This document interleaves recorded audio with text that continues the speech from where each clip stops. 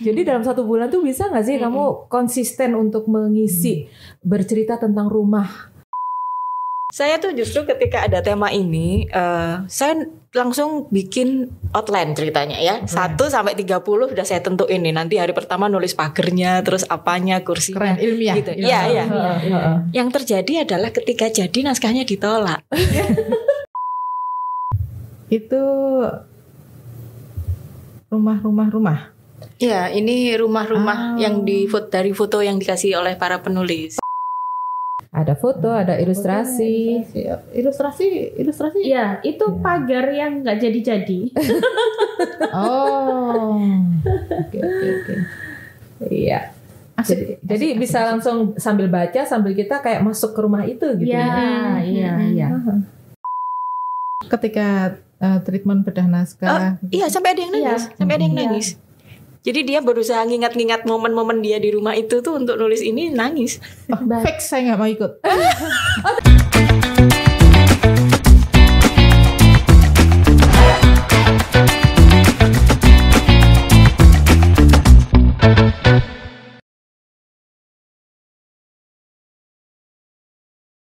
Hari yang istimewa. Hari saya selalu istimewa. Karena ketika saya tampil di depan Tribuners, maka selalu ada sesuatu yang akan saya bagikan. Tentu bukan hanya dari saya, tetapi dari teman-teman yang datang di studio Harian Surya dan Tribun Jatim Network. Salam jumpa Tribuners, hari ini saya katakan istimewa karena saya memegang buku yang asik. Ini bukunya, Rumah Berdinding Kisah. Dan hari ini saya bersama 3 penulis itu sudah siap untuk berbagi bersama teman-teman. Apa yang ingin dibagikan, saya tuh manut pada penulis-penulis ini karena mereka ini senior-senior. Penulis senior yang benar-benar senior loh.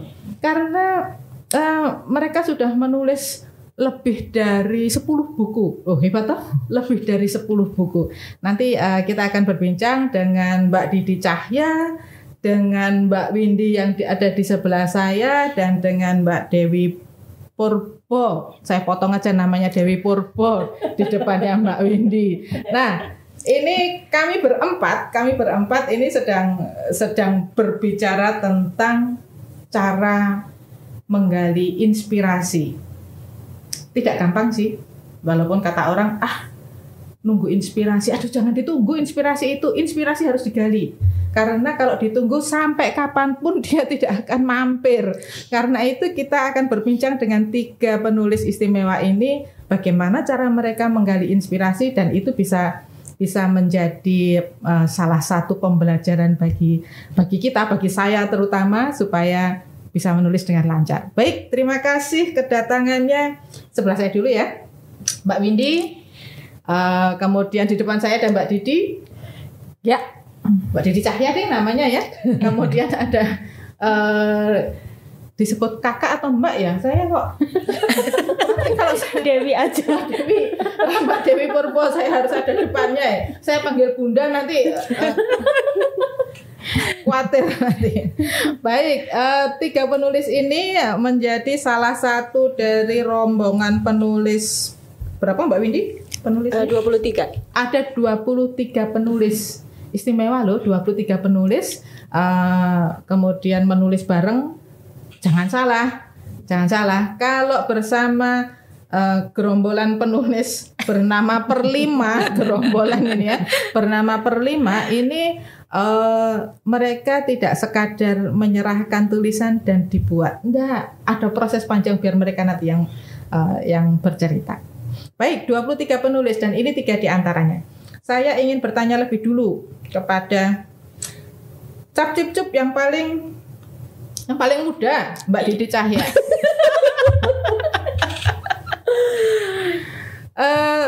Sebentar, tadi saya mengatakan ini senior penulis ya. 3-3-nya ini senior banget kepenulisan. Mbak Didi udah punya berapa buku? Buku solo belum ada, tapi sebagai co-writer saya lupa ngitung. Terus untuk kumpulan antologi baik bersama Padmedia itu Saya juga lupa ngitung. Kalau Perlima ini baru sekali ini saya gabung. Padmedia itu apa? Perlima itu apa? Saya tadi ngomong gerombolan ya, kalau saya belum tahu. Perlima itu apa? Padmedia itu apa? Jadi kalau di Padmedia itu saya kebanyakan nulis di HIIB, Hidup Ini Indah Babe. Nah itu kan ada gerombolan yang lain lagi. Di situ udah nggak kehitung juga karena memang saya dari awal buku kuning itu saya ngisi terus, kecuali yang antologi tentang ayah saya absen di situ. Nah di Perlima ini saya diajak bergabung karena saya di Perlima kan sebenarnya dewan pengawas ya, jadi waktu itu nggak ada kewajiban untuk nulis, tapi masa anggotamu pada nulis, ini dewan pengawasnya nggak ikut nulis, akhirnya nulislah saya. Dan kalau ditanya sudah berapa buku, boleh buka CV dulu nggak sih? Enggak, bukannya apa-apa, tapi kalau kerja keroyokan alhamdulillah banyak. Kalau buku solo yang benar-benar ide saya atau apa belum. Nah itu nanti ada sumber inspirasi kenapa kok belum, itu nanti deh. Baik. Kalau misalnya absen di Hidup Ini Indah Bro, Hidup Ini Indah Babe. Teman-teman, Padmedia itu Iya, dia publisher. Nah, si publisher ini unik karena hobinya mengumpulkan orang-orang yang senang menulis. Tidak senang menulis pun digebuki menjadi senang menulis. Betul. Ada treatmentnya, dan treatmentnya itu terus terang menyakitkan, tetapi hasilnya istimewa. Dan biasanya udah lolos Padmedia yang sudah punya antologi, sudah punya buku ber-ISBN, gabungnya ke Perlima. Perlima. Nah, Perlima itu apa sih? Perlima apa Mbak Lini? Perlima itu kepanjangan dari Perempuan Penulis Padma. Jadi gara-garanya adanya Perlima ini juga dari ibu foundernya, ini dari Padmedia juga. Ibu Ina itu penulis-penulis perempuan ini dikumpulin jadi satu. Nah kita ini yang dekat, yang bisa dikatakan muridnya lah ya. Diajak untuk berjibaku di situ mengurus Perlima. Tapi ibu founder marah loh nanti kalau dipanggil Bu Wina, kan minta kakak baik. Maaf ya Kak Wina. Jadi Perlima perempuan. Nggak ada yang laki kah? Gerombolan laki-laki? Nggak ada. Kalau di Perlima nggak ada. Penggembiranya banyak laki-laki, tapi kalau anggota khusus perempuan. Iya. Tapi ada Hidup Ini Indah Bro. Ya. Kemungkinan akan dibuatkan gerombolan baru kah? Gimana ini? Tanda tanya. Tapi memang pengalaman dari banyak sih. Betul, permintaan tuh banyak. Tapi kita lihat sendiri kemarin waktu Hidup Ini Indah Bro, memang antusiasmenya cukup tinggi, tapi tidak setinggi yang perempuan-perempuan ini untuk berkomunitas, untuk berkumpul, untuk berorganisasi. Jadi kalau permintaan para lelaki berkumpul untuk menulis buku itu ada, tapi untuk berorganisasi belum ya? Belum muncul keinginan itu. Tapi kita lihat aja nanti. Baik, ini buku kedua. Setelah buku yang pertama? Buku pertama COVID, Bungkusan Boyband dan Menunggu Kabar Baik. Itu antologi isei juga. Antologi isei. Itu tiga item, satu judul. Itu judulnya. Iya. COVID, Bungkusan Boyband dan Menunggu Kabar Baik. Judulnya dikasih Bapak Afrizal Malna. Iya, sebagai mentornya waktu itu. Urusan mentor ketika penulisan. Seperti apa sih? Kalau saya mengikuti belajar menulis cerpen, belajar menulis isei, itu kan, hai para murid, ini materinya, silakan dipelajari, silakan kalian membuat. Oke, selesai. Setelah itu, mari kita membuat buku. Seperti itukah kalau treatment di Padmedia, Perlima? Adakah yang bisa bercerita? Siapa yang mau bercerita? Ini mungkin salah satu korban. Jadi kalau dari pengalaman saya ya, ikut kelas di Padmedia itu kenapa kok saya nagih di situ? Beberapa kali saya ikut kelasnya, mentoringnya itu enak sekali gitu. Dia tidak hanya memberikan materi, tapi juga ada diskusi interaktif juga yang melibatkan, pokoknya nggak cuman dijejeli ilmu aja, tapi murid juga harus aktif untuk ada PR-nya, ada evaluasinya. Dan kemudian setelah itu tuh tetap ada semacam bukan semacam ya, kurasi. Ada kurasi. Jadi dari bedah naskah. Kenapa? Bedah naskah. Jadi dari awal sampai akhir itu kita tidak dilepaskan sendiri seperti yang pada umumnya terjadi di luar sana. Akhirnya ya nagih itu. Dan kita diajak untuk selain aktif kita bisa dekat ya dengan para mentor yang terlibat di kelas menulis itu, gitu Mbak Endah. Di Rumah Berdinding Kisah ini mentornya siapa? Mentornya siapa ya? Banyak ya. Waktu itu kita dibagi 2 pembimbingan dengan Mbak Kak Wina Bojonegoro, Kak, jangan salah sebut. sama Kak Indria Pramuapsari. Iya. Oh. Gitu. Jadi awalnya kan dari jurnal September ya. Jadi Kak Wina itu kayak bikin kegiatan gitu. Ayo semuanya ikut jurnal September. Setiap hari harus posting di Facebook. Kemudian nanti siapa-siapa yang tulisan di Facebook itu lengkap dari awal sampai akhir September itu lengkap, dikurasi dan nanti akan dikumpulkan untuk dijadikan buku. Dan kemudian setelah itu dibagi 2 kelompok, yaitu salah satunya ikut salah satu kelompok Kak Ina, satunya lagi Kak Indria. Oh, itu kan. Ini termasuk yang unik Mbak Endah, karena biasanya kalau kita itu kan kurasi melalui mereka mengumpulkan naskah, kurator bekerja, gitu kan. Ini enggak. Jadi memang seleksi awalnya tuh, kamu niat nggak sih nulis? Jadi dalam 1 bulan tuh bisa nggak sih kamu konsisten untuk mengisi bercerita tentang rumah, entah nanti tentang kursi di rumah itu, entah tentang apa, pokoknya tentang rumah selama 1 bulan. Nah, mereka yang berhasil menempuh dari awal sampai akhir September, itulah yang lolos untuk yuk gabung di buku ini. Itu beda sama yang kurasi-kurasi sebelumnya. Jadi ini lebih kepada kurasi mental ya. Ini seleksinya aneh gitu ya. Tapi selain itu juga dilihat dari tema yang mereka istilahnya masuk apa enggak gitu ya. Akan tema yang disediakan konsisten enggak dengan tema rumah itu. Jadi 2 ya. Panjang-panjangan nafas selama September begitu. Iya. Betul. Tapi memang nggak mudah loh ya setiap hari menulis. Iya, nggak mudah. Yang biasa posting di Facebook aja nggak setiap hari juga posting gitu kan? Iya. Ini kasih tema pula. Nah, itu. Dan nggak boleh lepas dari temanya. Betul. Kebanyakan jalan-jalan juga nggak masuk. Betul. Dan nggak boleh bolong. Itu buku ini hasilnya. Oh. Tapi buku ini berarti salah satu dari sebulan September itu kemudian dipilih 1 kah? Atau setiap orang? Dijahit. Oh, ya. gitu. Jadi diambil benang merahnya dari 30 cerita itu. Terus kerja lagi lah. Oh iya. Baiklah. Itu kan masih seleksi alam. Seleksi berlapis-lapis. Seleksinya berlapis-lapis buku ini. Oh, untunglah. Kenapa untunglah nggak ikut gitu? Ini tapi bagi saya itu tantangan lah ya. Ketika menulis di media sosial, menulis di media sosial aja perhitungannya panjang. Ini nanti diketawain orang, nanti dikomentari orang. Tetapi ketika sudah bisa menyelesaikan September neraka gitu ya. September Kawah Candra di Muko itu bisa selesai itu saja sudah hebat. Betul. Setiap hari begitu sudah hebat. Kemudian jahit lagi. Lah 2 orang itu ngapain? Mentornya itu.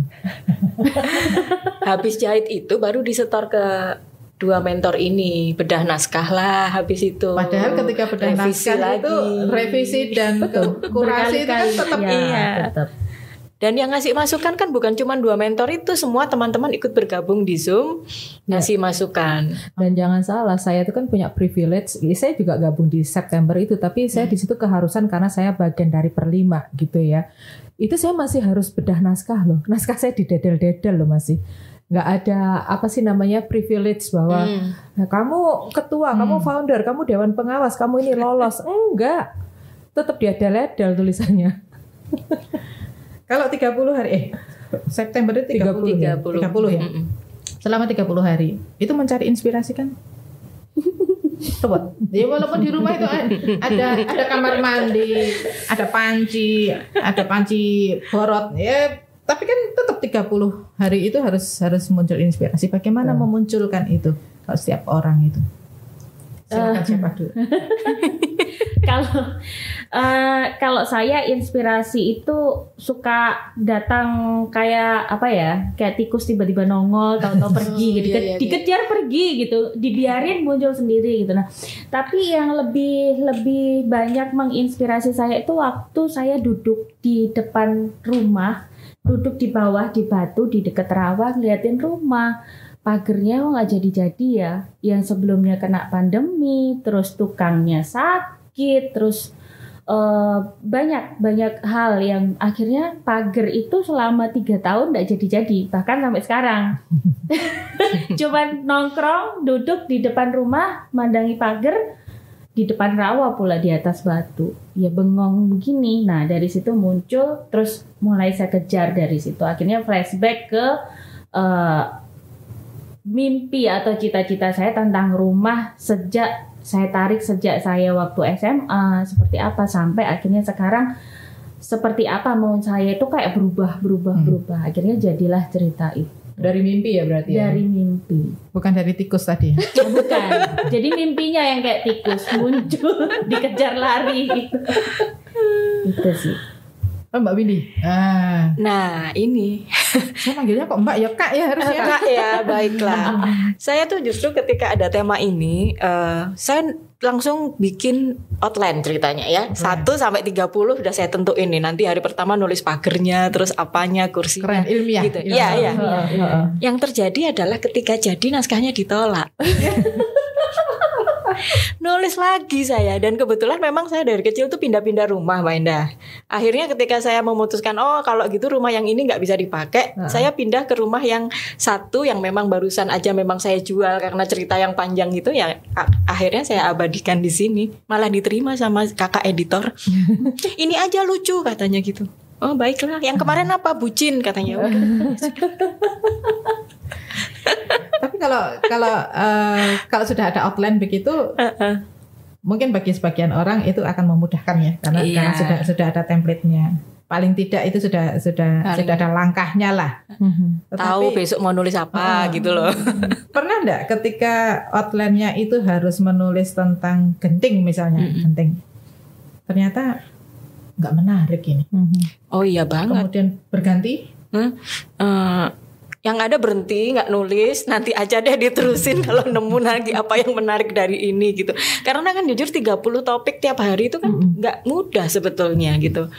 Kan rumah ya kadang-kadang itu aja, tapi mungkin yang menarik adalah setiap sisi rumah itu punya kenangan. Nah itu loh yang saya gali-gali, misalnya kayak ada kamar mandi. Dulu pernah ada yang mengganggu di kamar mandi itu, nah itu ditulis gitu kan. Nah itu lucu, nanti pindah ke yang lain, dapur kok nggak ada bagus-bagusnya dapurnya kan kayak gitu. Banyak, jadi diturunin nulis lagi. Tapi gitu. Ini apa tetap setiap ada outline disiplin? Enggak juga. Terus apa? Enggak, tapi sebagian besar akhirnya nurut gitu. Paling enggak di awal tuh semangat ada. Eksekusi entahlah. Kita penulis yang menganut nulis dulu, selesai belakangan. Iya, semangat di depan kan Kak ya. Akhirnya janji ditolak loh. Artinya mungkin bagi dua kurator itu ini gaya outline, ini gaya yang tidak mereka mau. Ya gitu. Setelah di outline kan dijahit lagi jadi satu cerita. Yaitu yang cerita itu ditolak. Oh baiklah, aku pikir ya sudah nulis lagi. Tanpa outline. Ternyata lebih mengalir. Mengalir. Begitukah Mbak Didi? Saya tuh nulis karena terpaksa. Karena waktu September tuh saya nulis cuman sekali dari 30 hari itu. Karena apa sih yang menarik dari rumah? Bagi saya nggak ada yang menarik. Terus waktu itu, ayolah Di, kamu harus menulis. Besok itu deadline. Kak Wina bilang kayak gitu. Akhirnya saya nulis. Oke, saya tinggal hidup tuh ada di 4 rumah dari kecil sampai dewasa. Saya malah memilih untuk nulis tentang kos-kosan. Saya bilang, kos-kosan itu termasuk rumah nggak sih? Karena bagi saya itulah rumah yang banyak ceritanya. Karena kita kan hidup dengan banyak orang, dari banyak ini. Ya sudahlah pokoknya ditulis. Akhirnya saya tulis. Nah, kalau ditanya inspirasinya dari mana gitu, nggak dari mana-mana, karena ada kewajiban menulis. Saya itu kan penganut penulis cuan kan. Kalau nggak ada cuannya saya nggak nulis gitu loh. Termasuk di sini kan ada kewajiban, tanggung jawab moral saya untuk menulis gitu. Jadi ya sudahlah, tulis aja keseharian saya. Tapi prinsip saya, ada orang kan banyak yang gini, nggak ada yang menarik dari rumahku, nggak ada yang menarik dari kehidupanku, keseharianku, apa yang mau ditulis. Kadang-kadang memang kehidupan kita tuh nggak semenarik itu. Tapi kalau kita bisa menuangkannya dengan cara yang lebih mengalir, lucu, atau ada sarkasme di situ, jadi tulisan kok. Jadi kalau ditanya, di inspirasimu dari mana? Dari kepepet aja. Saat kepepet, ya apalagi kita pernah jadi jurnalis ya. Di saat kita nggak ada penugasan dari kantor tuh kan kamu harus tetap menulis. Nulis apa ya gitu. Jadi apa yang sama itu tadi, tikus muncul, cuman bedanya dia tikusnya lari-larian, saya tikusnya saya tangkep gitu. Jadi kalau ditanya, ya apapun itu bisa saya tulis. Karena memang apalagi kalau ada kewajiban itu tadi kan. Kewajiban. Pernah loh saya nulis tentang real estate, saya pernah juga nulis tentang web community yang itu saya sama sekali nggak tahu, nggak paham. Inspirasinya dari mana? Ya cuan, saya dibayar untuk itu. Masuk di sini karena ada kewajiban moral. Jadi inspirasinya dari mana? Keseharian kita, tulis aja deh. Urusan cuan. Benar. Membuat seperti ini, cuannya besar nggak sih? Bagi saya pribadi, cuannya itu kalau nominal tidak terlalu besar. Ya, oke lah kalau kita HPP ini kelihatan lah cuan. Tapi kalau jualan cuma 5, cuma 4 ya nggak cuan ya. Tapi lebih kepada portofolio kita. Itu more than nominal. Jadi kamu udah pernah nulis? Pernah. Mana? Itu more than cuan loh. Portofolio. Dan itu mungkin orang-orang kan mikir, ngapain sih nulis nggak laku, ngapain sih nulis nggak ini. Sekarang kartu nama kita tuh ada bukti kerja kita, termasuk di buku ini. Ini loh contoh tulisan saya. Jadi kalau saya ada klien, nggak susah-susah. Cuan kan, Mbak? Iya sih. Modal untuk cuan yang berikutnya. Modal untuk cuan, ini portofolio kita loh. Kemana-mana bawa aja. Ini loh gaya penulisan saya seperti ini. Yuk gimana? Mau bukunya saya tuliskan? Yuk berangkat MOU. Cuan. Baik. Menarik ini. Penulis cuan. Inspirasi kita ya. Iya. Jangan pernah keluarkan buku ini dari tas Anda. Iya. Modal cuan kita ya. Ini seberapa sulit sih menulis? Kan nulisnya keroyokan kan, gitu kan? Biasanya gitu. Nulisnya keroyokan gampang. 23 orang paling 5 halaman lah ini. Titik terberatnya di mana? Ketika menulis ini, atau ketika antologi yang penuh kurasinya perasaan lebih lama daripada treatmentnya. Titik terberatnya itu ketika apa yang sudah kita tuangkan itu ditolak mentah-mentah karena tidak cocok. Jadi seperti yang Kak Windy sampaikan tadi juga saya alami juga. Jadi jurnal September dari awal sampai tanggal 30 itu tidak dipakai semua, cuman ngambil judulnya aja tapi tidak isinya. Judulnya apa? Masih bagus judulnya dipakai. Mimpi, tapi harus menulis lagi. Seperti itu. Dan titik terberat berikutnya adalah ketika sudah jadi tulisan baru, ini kurang begini. Jadi kita harus mencari lagi diksi, menjahit lagi. Seperti itu. Dan yang paling nggak enak ketika saya juga garis bawahi Mbak Didi juga, ketika itu kena deadline ini harus jadi tanggal sekian, sedangkan kita kena revisi tapi mood kita sudah ambiar. Menaikkan moodnya seperti apa? Kan berpegang dari ini harus jadi. Menaikkan mood itu karena nggak ada resep apa-apa sih selain ini tanggung jawab. Ini nilai komitmen. Mau nggak mau, suka nggak suka, selesai tanggal sekian harus selesai. Meskipun harus nangis-nangis, tiba-tiba harus bayi lagi mau tulis apa, bayi mama sudah ambiar gitu. Jadi ya itu titik terberat. Ketika harus menjahit itu sampai jadi. Itu sih. Ini para pemuja deadline semua. Pemuja deadline. Hidup saya dari deadline ke deadline. Ya. Deadline adalah cuan gitu. Betul. Tapi ketika sudah jadi buku ini, Ketika sudah muncul, bagaimana perasaannya? Perasaannya pasti seneng banget, happy bahwa buah pikiran saya itu sudah ada wujud nyatanya gitu. Bahkan saya paling suka ketika bukan karena buku saya dibeli orang, tapi ketika saya habis launching buku datang ke rumah misalnya, itu yang terima anak saya, si Barep gitu. Dia buka, ini buku mama yang baru, Cica mau baca. Itu sudah wah gitu. Saya nggak peduli orang baca buku saya atau tidak, tapi ketika anak saya buka itu dan merasa seneng, saya bahagia. Itu makanya saya mulai bertobat belakangan. Tobatnya kenapa? Karena awal-awal saya nulis dulu, saya nulis cerita-cerita yang bisa dibilang liar, gelap, endingnya itu sampai pada suatu ketika saya tidak menganggap itu salah ya, karena itu ekspresi kegilaan saya. Saya cuma menganggap kayaknya ada yang perlu ditoto lagi karena anak saya pasti minta buku itu untuk dia bisa baca. Kalaupun jangan, ada satu buku yang aku sensor sampai sekarang tidak boleh dibaca anak gitu kan. Jangan, kenapa Ma? Tunggu kamu dewasa. Dia terus bertanya-tanya itu. Jadi ya itu nilai-nilai kebahagiaan saya di situ. Sebentar, di tayangan itu ada itu rumah-rumah. Ya, ini rumah-rumah yang dari foto yang dikasih oleh para penulis. Oh, ada fotonya? Ya, tiap-tiap penulis menyetorkan foto rumah. Misalnya yang rumahnya sudah ambruk atau udah berubah bentuk, itu berupa sketsa. Itu termasuk tempat saya kan udah nggak ada tuh rumahnya, udah jadi ruko atau apa gitu. Fotonya nggak ada, udah deh dibikin sketsa aja gitu. Iya. Ini cerita-ceritanya. Iya, ini foto ini pemilihan juga lumayan effort ya. Iya, effort juga karena nggak semua foto yang diberikan itu layak untuk dicetak nantinya. Banyak gitu. yang foto lama ya, banyak foto kan lama iya. Dan kenapa dibuat hitam putih itu juga karena ada alasan untuk menyamarkan hal itu. Tapi jadinya malah lebih bagus ya. Karena katanya dengan kenangan ya. Kenangan itu kan biasanya tidak apa ya. Ya kenangan itu kadang-kadang ada yang pahit, ada yang manis. Kalau dibikin berwarna tuh kayak apa deh, hitam putih aja deh. Iya. Itu ceritanya. Keren. Memuji tulisan sendiri, ini sendiri, video sendiri. Ini saya dapat buku ini tadi karena ada 3 orang penulis di sini, minta tolong ditandatangani 3-3-nya. Ya ini udah bawa pada apa tuh Mon?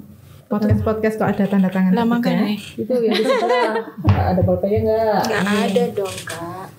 Bolpen sambil nunggu ini tanda tangan. Kalau misalnya ada orang yang saya tuh kepengin bisa menulis. Saya pernah nulis mengarang zaman saya SD, tapi sekarang saya kepengin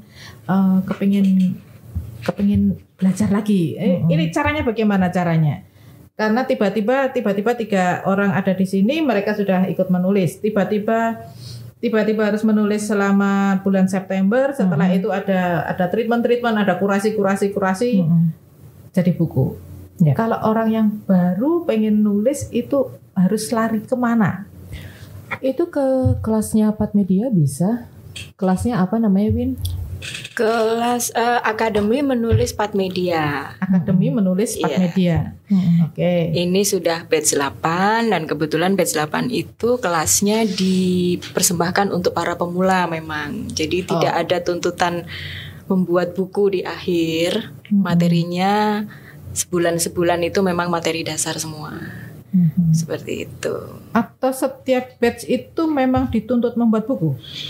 Biasanya gitu. Biasanya begitu. Tapi lama-lama ini ya, ada orang yang memang tujuannya belajar menulis. Itu ada, hanya belajar menulis. Banyak juga kan lulusan dari kita yang aku nggak gabung nulis buku ya, gitu. Tuh ada kadang pengen dapat ilmunya. Ada. Jadi ya sebenarnya kan ini kan cuman apa ya untuk merayakan kelulusan kita gitu. Makanya yuk kita bikin buku satu batch gitu. Tapi yang terakhir ini kita benar-benar yang mau belajar. Gitu. Kalau orang pengen memiliki buku ini gimana caranya? Gampang. Hubungi penulisnya. Bisa browsing Didi Cahya, di Didi Cahya Bercerita, hubungi saya bisa jualan. bisa browsing Dewi Purburati, nemu Instagramnya, DM aja, dia jualan.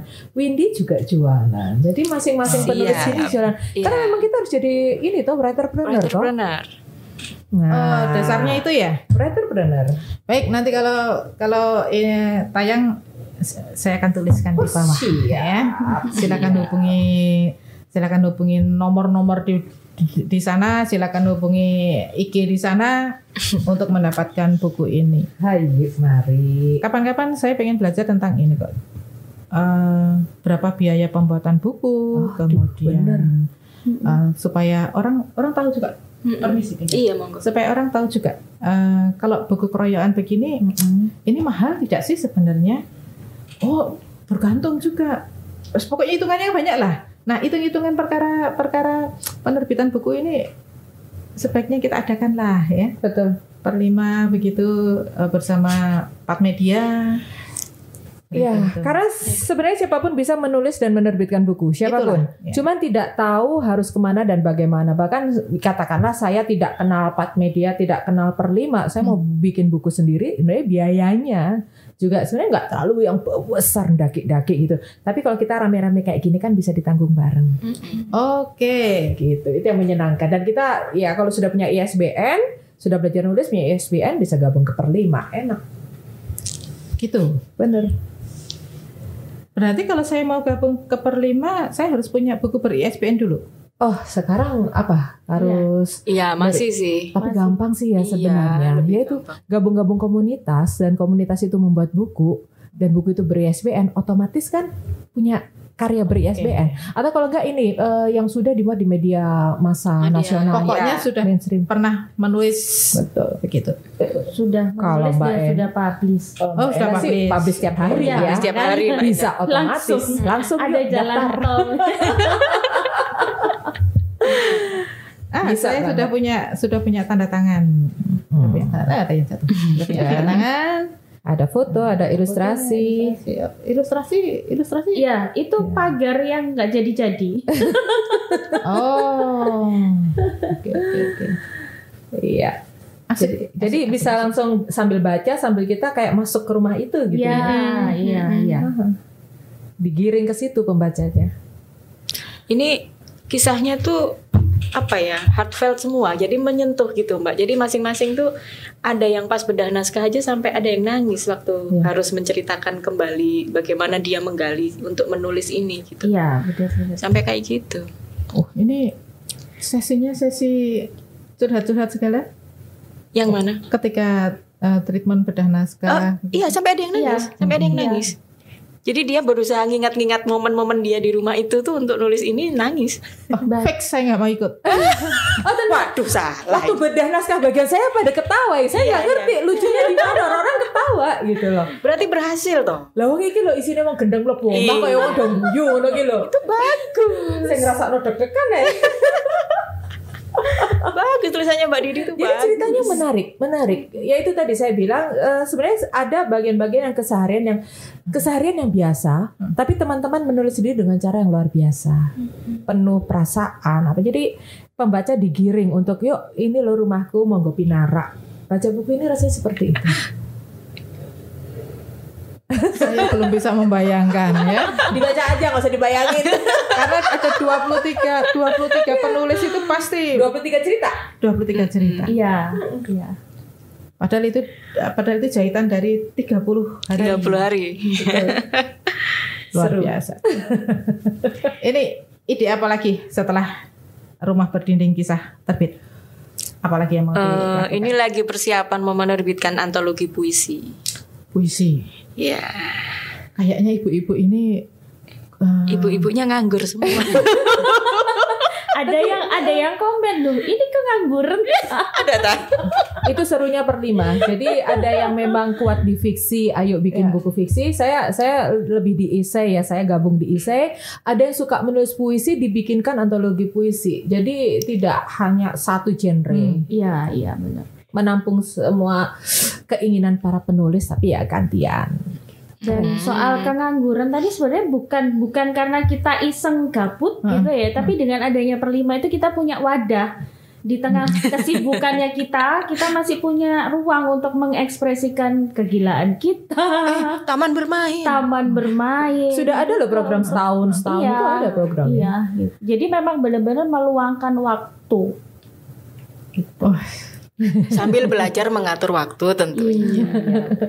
Ini peluncurannya kapan? Resmi? Yang mana ini? Ya. Kemarin tanggal 3 Juli 3 Juli di Ciputra World ya. Iya. Situ seru ini. Wah. Ampun sudah. 23 ibu. 23 kakak. 23 kakak perempuan menulis tentang rumahnya, menulis tentang segala sesuatu di sekitar rumah menjadi buku. Dan itu loh, di balik benda ini prosesnya luar biasa panjang dan menyakitkan sebenarnya. Yang kenangannya pahit menyakitkan. Kalau saya malah jadi ini semi healing karena waktu saya menjual rumah yang ada saya tulis ini itu ada perasaan antara rela nggak rela gitu loh ya, karena udah cukup lama tinggal di situ. Nah ketika saya tulis itu seakan-akan tuh udah selesai, selamat berpisah, kita nggak akan berjumpa lagi, tapi saya abadikan di sini. Dan menulis itu kan bagian dari kartasisme kita juga. Betul. Jadi yang sangat menyakitkan tuh sebenarnya proses penyembuhan kita juga, katarsis kita. Ya itu tadi, tempat untuk bermainnya pikiran-pikiran kita sama sampah-sampah hati kita, buku. Bener. Daripada kita ngacau di ini kan sosmed. Bener. Mending tulis aja jadi buku. Kalau Mbak Didi sudah lupa jumlah buku yang ditulis. Kemudian Mbak Dewi? Kalau dari beliau berdua ini saya yang paling junior ya. Buku saya juga masih 10 lebih sekian. Tapi saya juga jujur, bukannya apa, saya lupa. Ini antologi keberapa. Tapi kalau di bawah Perlima, ini buku kedua memang. Gitu. Malah mending aku pertama. Yang pertama nggak ikut. Iya. Pertama nggak ikut. Kak Windy? Buku keberapa lupa. Tapi kira-kira kalau antologi isi sekitar yang ke-11-12 mungkin. Kalau fiksi lain lagi. Fiksi lain lagi? Fiksi lain lagi 10-an juga lah. Wah, kalau sudah begitu sudah enggak usah antologi lah. Artinya napasnya kan sudah bisa panjang. Sedang. Perjalanan berikutnya memang cita-citanya ke novel gitu. Nah, tapi menarik Windy. Kalau kita sebenarnya kan untuk saya bilang saya belum punya buku solo. Saya sendiri kepengen punya fiksi ya, novel. Tapi saya tuh penulis bernafas pendek, sprinter gitu loh. Jadi mungkin cita-citanya kalau nggak kumcer ya novela gitu ya. Karena itu benar Mbak. Jadi karakter penulis itu kan beda-beda. Jadi sempat ada kelas novel. Di situ cuma 10 orang ya. Jadi ada yang memang sudah jiwanya itu bisa menulis dengan maraton. Sepanjang itu, jadi dia sudah punya koridor cerita yang harus dipilah-pilah jadi sekian bab itu ada. Tapi ada yang terus terang ngaku aku nggak bisa ini, aku cuma bisa cerpen kayaknya, itu ada. Gitu. Jadi saya juga baru sadar di situ. Oh ternyata nggak semua orang bisa dipaksa untuk nulis novel gitu. Maraton gitu ya. Dan lucunya begini, sebelum saya ketemu Padmedia nih, ketemu Kak Wina gitu ya. Dulu ikut ini antologi kan nggak ada kurasi tuh Mbak. Nah setelah ikut Padmedia batch 1, 2, 3 dan seterusnya, saya insaf total, tidak ikut yang di luar sudah gitu. Karena di sana tuh saya merasa saya nulis udah dibiarin, mau jelek mau bagus ya udah gitu. Tapi di sini bener-bener digodok gitu loh. Jadi bener. Nggak peduli kamu udah berapa buku, tetap naskahmu dibedah loh. Diada-leda loh naskahku di depan banyak orang di Zoom tuh yang aku Oke. Itu bukan jaminan kita mau nulis berapa banyak. Iya. Ada satu mentor ya yang sampai sekarang tetap terngiang itu Mbak. Nggak peduli seberapapun bukumu, kamu jangan sampai menulis buku yang pada akhirnya cuma jadi sampah literasi. Betul. Makanya itu ketika ditanya ini buku keberapa, saya tidak bangga mengatakan ini buku yang ke-20 sekian, enggak. Karena yang dulu-dulu menurut saya nggak ada apa-apanya gitu. Tapi kan itu memang prosesnya. Akhirnya ketemunya di sini. Ketemunya di sini. Benar-benar digodok gitu yang lu nggak boleh sombong. Setor cerpen gitu ya ke Kak Wina. Kak baca cerpenku gimana? Aman itu kan tanda tanya besar, biasa atau jelek atau apa? Udah nggak bisa sombong kita di sini. Nggak sanggup. nggak sanggup. Bener. Menjura pada senior nih pokoknya. Justru malah bahagia ya ada bedah naskah itu justru. Jadi kita punya nih satu grup ini, kita biasa ngobrol ya bertiga sama Dewi, sama Kak Vivin, sama Kak Didi. Kalau punya cerpen baru kita suka lempar, bacaan. Coba dihina di sini dulu nih. Iya. Sebelum kita lempar ke yang lebih senior, kita hina dulu di sini gitu. Di grup itu suka gitu. Dibantai bahasa kita. Iya. Gitu. Tapi bagus loh treatment penghinaan itu. Iya, luar biasa. Betul. Susah dicari di mana-mana. Iya. Gitu kok ya betah ya sampai page berapa itu? Justru itu yang dicari. Page 8 ya. Page 8. Ya akhirnya kita terpancing untuk gak berani nulis jelek gitu ya. Tapi bukan terus kita langsung mundur, tapi malah kita berusaha. Kita jadi tambah berusaha. Kalau dulu kita mungkin nulis gampang guys nulis gitu ya. Sekarang kita mikir 1000 kali kalau mau nulis itu. Jadi saya sekarang kalau ditanya, kalau kan suka nulis misalnya CV apa penulis gitu, saya nggak berani nulis nama saya penulis gitu, saya nggak berani, malu, nggak merasa apa ya, masih belum jadi punya kualitas yang sebenarnya gitu loh. Gitu, udah biar aja lah apa gitu, pengusaha kuliner gitu, jualan bakso gitu ya. Tapi ya setiap orang punya proses. Iya, memang. Cuman ketika tersandung ke Padmedia, Perlima ini benar-benar terjerembab begitu. Terjerembab. Saya terjerembab oleh Mbak Didi. Kenapa? Jadi saya masuk awal ke kelas menulis Padmedia itu karena Mbak Didi. Jadi Facebook posting ya waktu itu saya habis lahiran posting ada dibuka kelas menulis di Padmedia waktu itu batch 1 ya. Saya daftar. Udah telat ya waktu itu. Tapi dan awalnya kan dirimu kontak aku karena mau privat ya. Terus akhirnya ini ada kelas nih ikut aja. Padahal aslinya cuma malas ngajar private aja dia sih. Iya. Iya. Lama-lama saya tahu gitu. Akhirnya dia terjerembab. Udah nyemplung nggak bisa mentas. Tapi Kak Dewi ini Mbak sempat ikut di beberapa antologi yang lain gitu ya, di penerbit yang lain kita barengan gitu ya waktu itu ya. Waktu itu kebetulan saya bantu untuk seleksi naskah. Saya bilang sama teman saya yang bikin antologi, ini sudahlah kamu jangan jadiin satu buku ini sama Kak Dewi, yang lain tuh kebanting. Jadi Kak Dewi ini tulisannya udah bagus gitu loh, cuman dipoles di Padmedia jadi tambah bagus gitu. Nah yang lain, yang di antologi yang lain tuh jadi pingin saya buang-buang aja. Ini kok gini sih, ini di penerbit yang lain pingin saya ajak semua ayo masuk ke Padmedia gitu. Belajar dengan benar. Ya setiap penerbit punya gaya selingkuh sendiri, punya pasar sendiri. Di sana juga mereka juga berproses kok. Cuman ya itu tadi ketika masuk ke sini ya dikaplok, ya dibanting, dicelupin, dihina, tapi setelah itu bersih clean begitu ya. Celing dan menjadi seperti ini. Ini yang istimewa. Ini belum puncak sih. Ini belum puncak karena pasti ada puncak-puncak yang lain. Asik. Gimana mau berapa jam? Mau dibikin YouTube 24 jam? Kapan hari kan ada TikTok 24 jam tuh. Ayo bikin YouTube 24 jam. Sanggup gitu ya kita ya? Enggak. Aku menulis 30 hari aja sanggup loh. Baik. Saya masih punya tabungan lagi kok. Nanti ada tayangan lagi, ada podcast lagi ngobrol tentang topiknya beda lagi sih. Masih tetap buku ini, karena akan ada banyak yang bisa digali, ada banyak yang bisa kita pelajari, bagaimana menggali inspirasi. Ya setiap orang berbeda-beda sih, tapi dari tiga narasumber ini munculnya bisa kita tangkep lah si inspirasi itu, tapi jangan menunggu.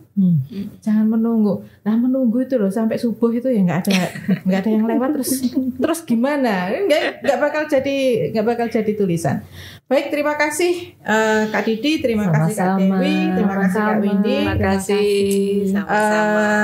Istimewa banget sudah datang di sini. Ini bagian kecil dari 23 penulis, 23 orang yang terjerembab masuk ke komunitas yang benar-benar asik ini sebenarnya. Silakan kalau ada teman-teman yang ingin bergabung, nanti akan saya tuliskan di bawah ya. Silakan menghubungi mereka di sana. Kita akan sama-sama belajar. pahit sih belajar. Seperti kata mereka bertiga pahit, tetapi itu proses. Ketika proses itu sudah dilewati, nah itu tadi seperti Kak Windy bilang, cerpen Kak Dewi ketika masuk ke antologi yang lain, itu sudah kelihatan bedanya. Nah, baiklah, terima kasih banyak kebersamaan ini bertiga. Kemudian terima kasih juga sudah menyaksikan kami. Pasti akan bertemu lagi, masih berbicara tentang buku ini dengan topik yang berbeda. Sampai jumpa. Terima kasih. Terima kasih. Terima kasih.